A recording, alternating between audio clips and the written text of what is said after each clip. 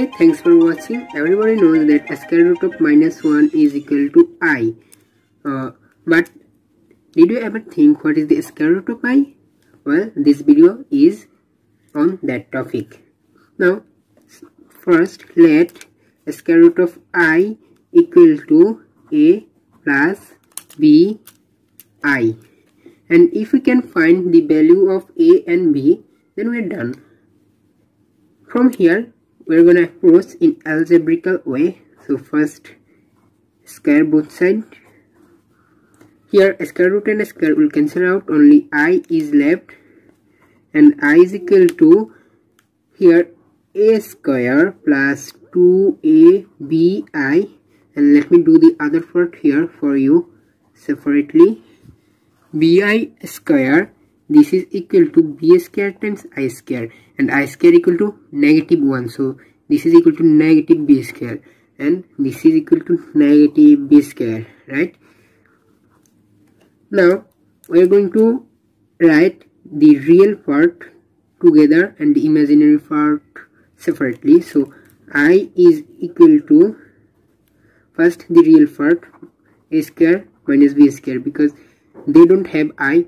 So they are the real part, plus 2abi. This is the imaginary part or complex part, because here is I. And I is same as 0 plus 1i, right?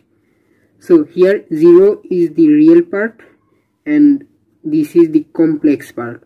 Here this is the real part and this is the complex part. And the real part must be equal to the real part and the complex part must be equal to the complex part. So a square minus b square is equal to 0 and 2abi equal to 1 times I. So from here divide both sides by I. So 2ab equal to only 1, and now divide both sides by 2a. So b is equal to 1 over 2a. Now we are going to plug in the value of b here. So let's see, this is equal to a square minus 1 over 2a whole square, and this is equal to 0. Well, this is now a square minus 1 square is 1, 2a square is 4a square equal to 0. This is nicely equal to 4a to the 4 minus 1 over 4a square equal to 0. How can we have a fraction equal to 0? Only when the numerator equal to 0, right? So this, from here you can write 4a to the 4 minus 1 equal to 0. Now add 1 on both sides, so 4a to the 4 equal to 1. Now divide both sides by 4, so a to the 4 equal to 1 over 4.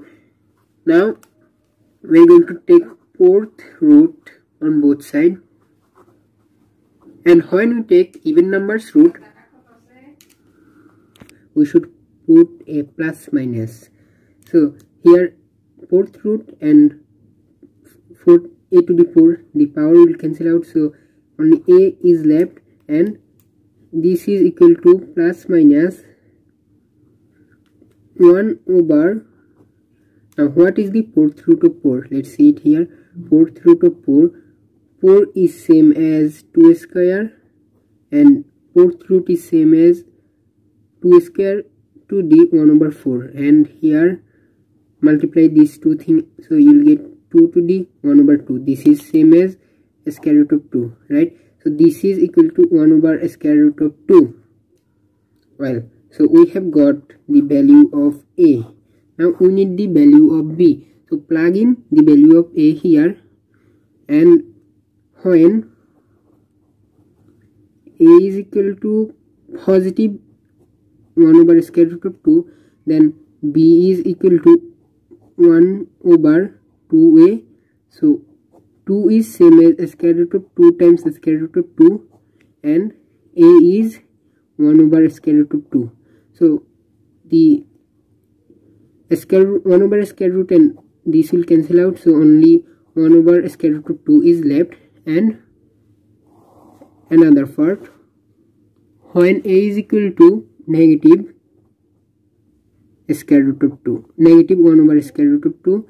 Then b is equal to 1 over 2a, and 1 over 2 is same as again square root of 2 times square root of 2, and a is equal to negative 1 over square root of 2. So this is equal to negative 1 over square root of 2. Okay, so we have got the value of a and b, and so we're done. I square root of I, this is equal to a plus bi, right? And